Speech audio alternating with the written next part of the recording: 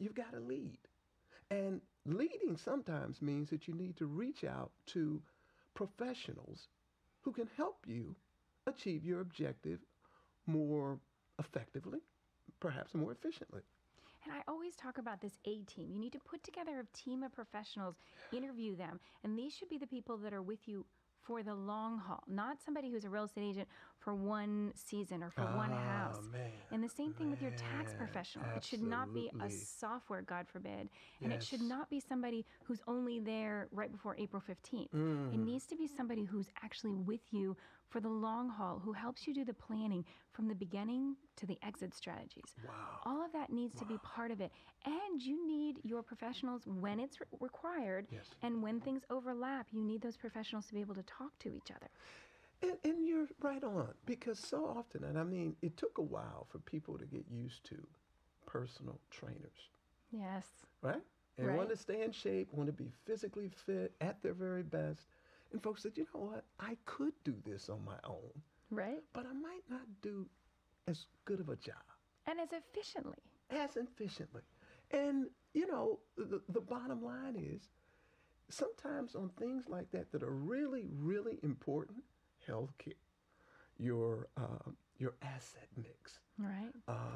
your bottom line taxes, having another set of eyes, another set of ears, another brain, somebody else to bounce thoughts and ideas from.